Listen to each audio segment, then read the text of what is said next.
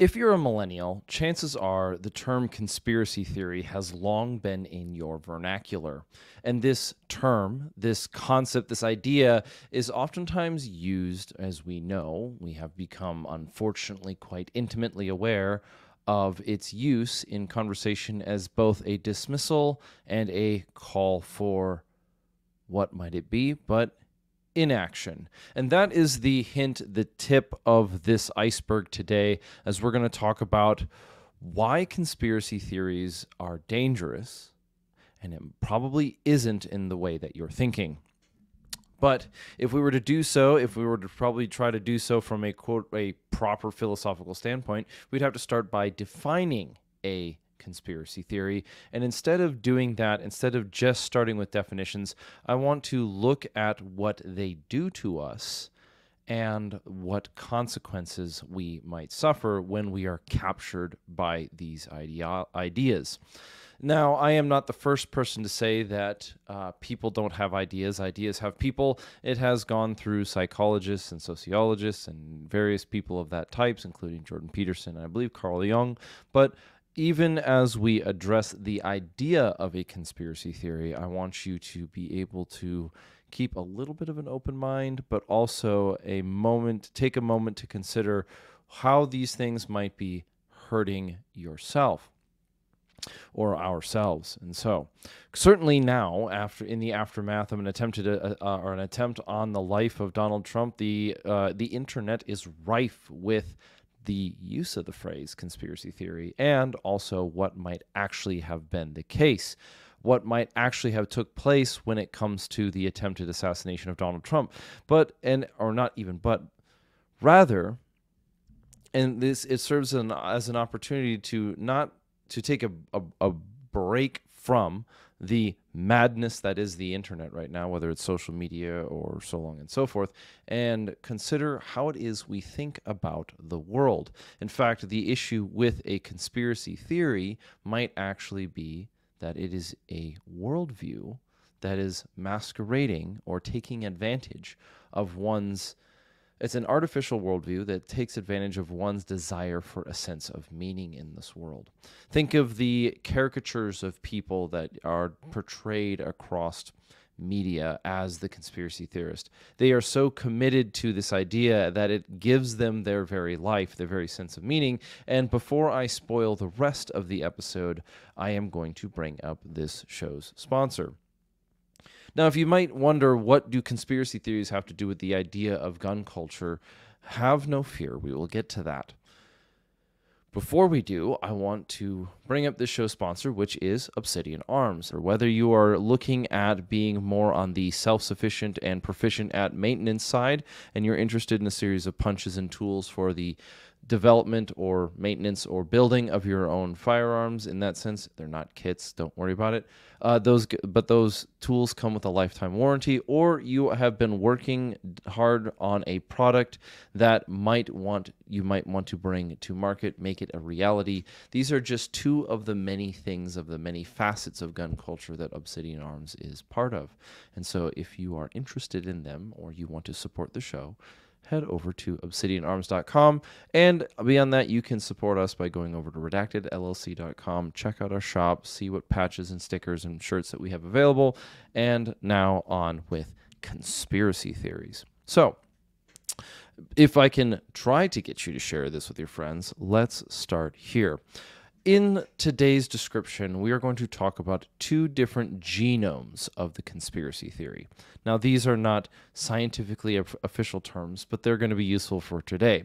The first one is ordo religiosinus, or ordo, might we call ordo religiosinus, or ordo religionis, ordo religionis, or the order of the religions. And this type of conspiracy theory is going to fit the description of something like what James Lindsay talks about with cultural Marxism. And this type of conspiracy theory is very clearly a worldview that orders all of reality more than just a perspective, but it is oftentimes unconscious, but so often and sometimes conscious, a something deeper than a perspective that informs somebody about the order of the world. And this is where we get these ideas of, whiteness or white supremacy, or even you could even talk about race essentialism. And what I think this type of a or the right at the current time, even though it's now not nearly at its peak as it used to be, the organization, or this idea formerly known as Black Lives Matter, or currently known as Black Lives Matter, very well fits this description. It is a orienting and understanding and organizing of the world, or one's place in the world, as part of a struggle between these things. It is between the people and whiteness, or whatever the evil is. And it creates a sense of meaning and purpose to one's striving against whatever it is that's considered evil. There's a reason why this type of conspiracy theory very oftentimes resembles all the trappings of a religion. You'll have common practices, common phrases, people of different positions of honor, or even almost like holiness. Really good example, which is convenient to this time, is that during it was about the year of 2021, and I was living in the warm, red-hot city of Minneapolis. And for some reason, at this time, me and one other person decided to go to the location where George Floyd had died. And as we approached the area, the location where it happened, and I'm not talking about the neighborhood, I'm talking about the actual intersection and area, we came across a shrine. And that shrine had a woman who I'm going to assume, I have reason to believe that she was on some sort of narcotics, referred to herself as the high priest. Now, was she, ordained by the Church of the Black Lives Matter? No. But she said that this was holy ground and that everyone needed to take their shoes off. And you had, if you're familiar with Old Testament history, basically a tabernacle built up at the location of George Floyd's death. There was an outer ring where anyone could enter, and then an inner ring where you had to be of a certain skin color to approach the Holy of Holies, being the death site of George Floyd.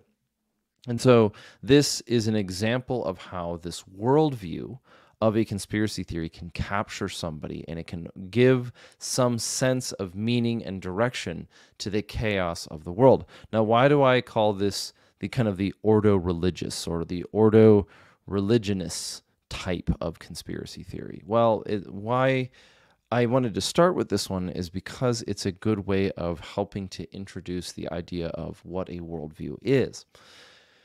And it gets more important here, because this is only one way, or one part of how a quote-unquote conspiracy theory could become dangerous. Imagine you have an organization, or one group of people intent on disrupting another group of people. You have one country that is intent on disrupting and damaging another country's function.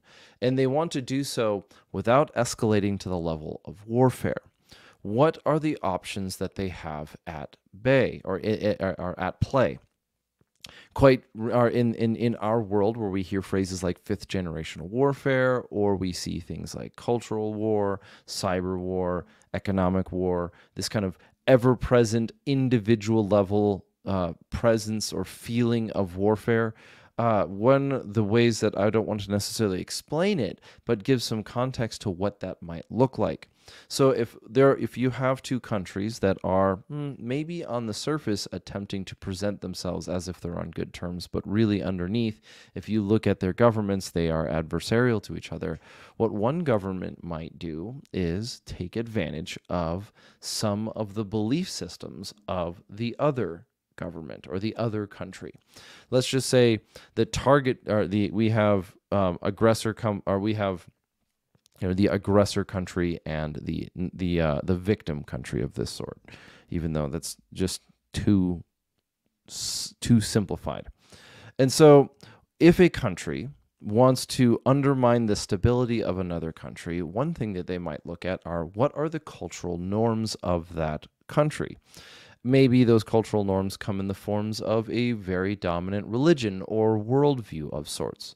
And so then it could be seen as the advantage of the attacking but not war-making country to support or even instigate the creation or development of an anti-religion in the target country. And that anti-religion would not necessarily mysteriously, but they would tend to have values not only opposing to but antithetical to the cultural norm of the target or now host country. And so like a virus, this fake religion, we'll call it a fake religion because it was produced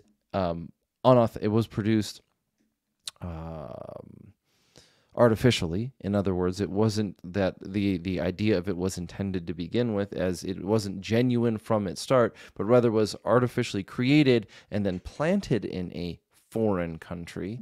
The artificial religion might suffer by having true believers in its ranks. And so you could imagine the devious country, the infiltrating country, sending missionaries to another country in order to have those quote unquote missionaries undermine the well-being of the other country by creating strife amongst its population. Now, where does this become a conspiracy theory? That is one way of describing how this religion might function. It might weaponize and direct and harness or capitalize in a dark sense on the pre-existing resentment of various individuals within that culture. A perfect example of this, this is again what we're talking about, the kind of fifth generation warfare thing, or ideological and information warfare. A good example of this are the opening chapters of Jamil Javani's book, Why Young Men, where organizations in the area that he grew up with would find young men who are disaffected and disconnected from their community and weaponize them with an ideology that they themselves would not even practice. And so thus you can find angry, disconnected young men who don't have a direction in life and give them a sense of direction by informing them that they are the oppressed and anything which goes against them is the oppressor. And where this form of conspiracy theory leaves what I'm going to start with as we're building this model of conspiracy theory, and I'm going to push off to something that is much more religious, is that it oftentimes organizes the self as the saving hero, the Messiah of sorts. We are the Messiah. We are God. I believe in, whatever, identity without an essence, and so on and so forth. And so this form of a conspiracy theory is something that argues that all those who are not actively supporting your well-being are somehow actively opposing you. They are, by anyone not affirming your worldview, they must be trying to oppress you. It simplifies the world, and we've heard this many times, into the oppressors and the oppressed, or the these and the those and the so long and so forth. And so this form of conspiracy theory is particularly dangerous because it seizes on the already existing frustrations of a people, and it pushes them in a direction and justifies them to use violence, which is why we oftentimes see people who believe in these conspiracy theories partake in a low-level violence that doesn't quite reach the level of being, let's say, policed well. And it is... And this is the nature of that type of conspiracy theory, to make a mob angry and send them in a direction. It's not whether or not someone's concerned about the outcome is really unimportant. The conspiracy theory element of this one is that it is baked in the form of a worldview, that you are being oppressed for who you are, and that there is a world out there, a utopia that would be achievable if only you rose up and broke your so-called chains. Now that is the simpler of the two conspiracy theories. The other form, the Ordo Pacificanus, is what we'll call it, on the word pacification, is the one that I believe that is much more dangerous, especially for those who exist within gun culture. And its crux is what it produces: pacification. Now, hear me out. For years, we have heard people talk about evil orders, and in this example, we're going to we're going to draw on an amalgamation idea of all of the white hot center ideas that we oftentimes see listed as conspiracy theories. Let's use the example of the Illuminati. Now, you might have heard of a straw man fallacy, where you prop up an artificial version of your opponent's argument, one that is deliberately weak and perhaps even a bad representation of their argument, just so you can knock it down.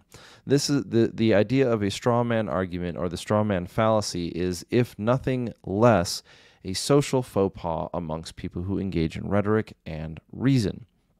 But it can extend to the level of being a fallacy, which would, in the right circles of the right people who believe or are engaging in philosophical debate, disqualify you from the conversation.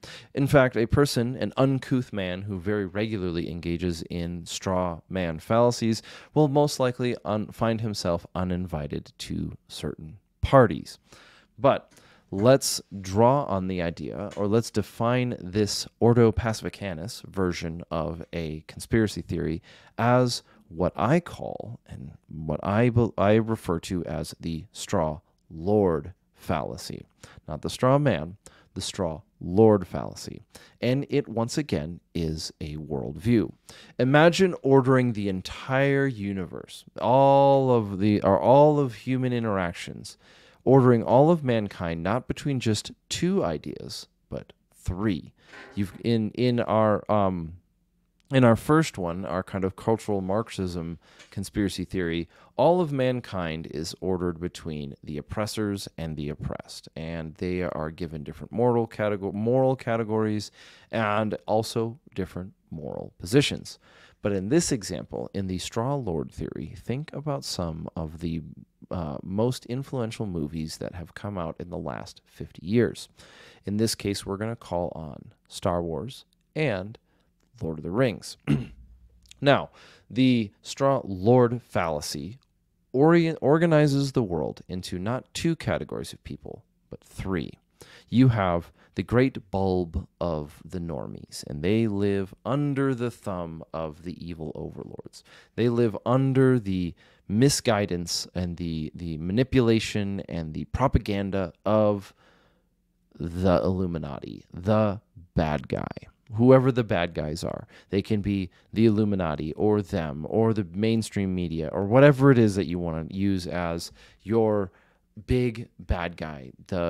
Certain families with certain names, or even if when we stretch into certain other areas, it gets a little racially dicey.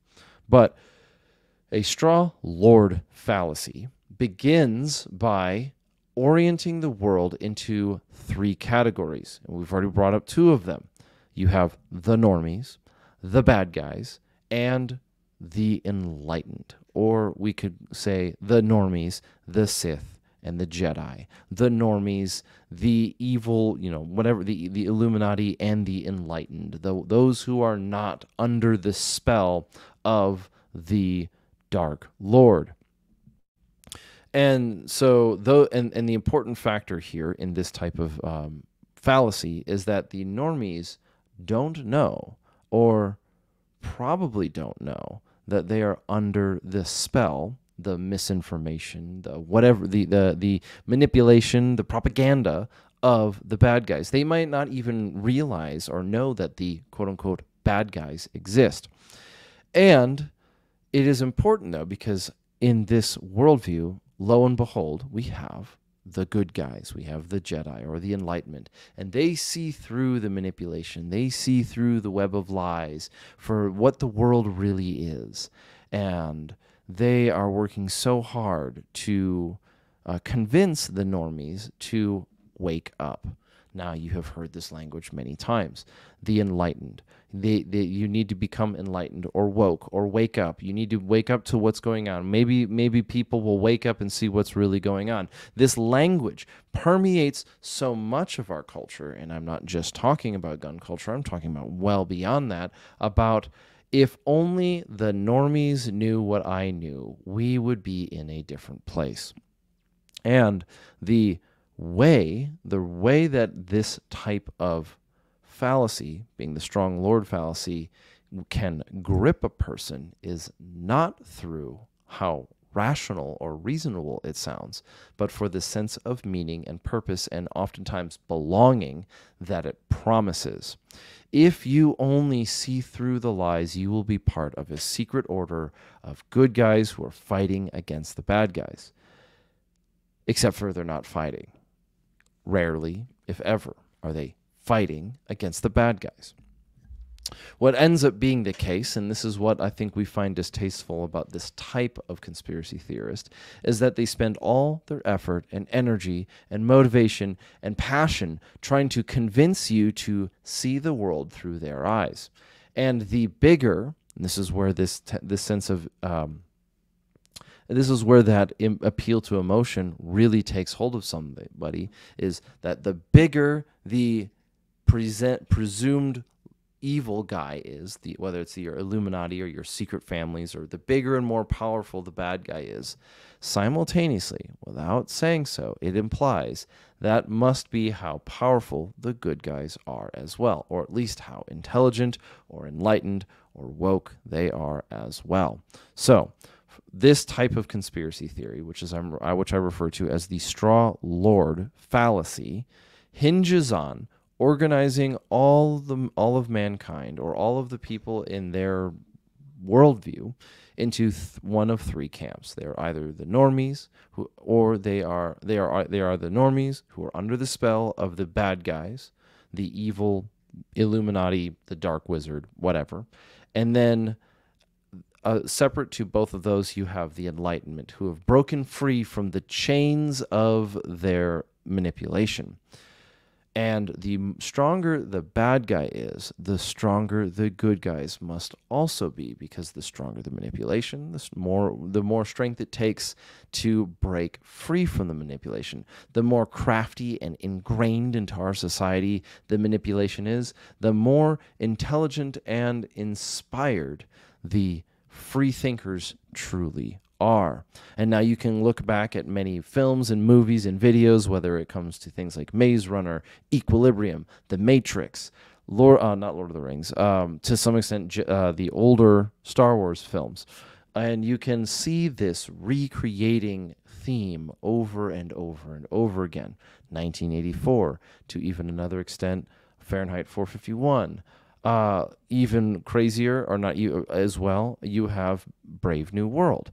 This concept, if you could organize the world into the manipulators, the manipulated, and the free thinkers, congratulations, you might be suffering from the effects of what this kind of conspiracy theory will do to you. It is an appeal to emotion, and it is an appeal to emotion that, for so far as what we're talking about, doesn't require any action. It might inspire action. It might give a sense of urgency to one situation, or it might order and make sense that sense of urgency that already exists. But what you find, and how you can decipher one of these as not a genuine belief, but in this sense a conspiracy theory, is that it requires nothing. Imagine you were there,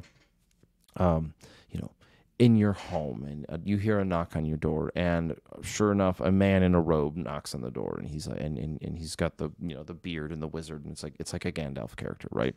Imagine if Gandalf was talking to Frodo Baggins in the beginning of the Lord of the Rings, and this is after he had determined that the ring in Frodo's possession was the One Ring.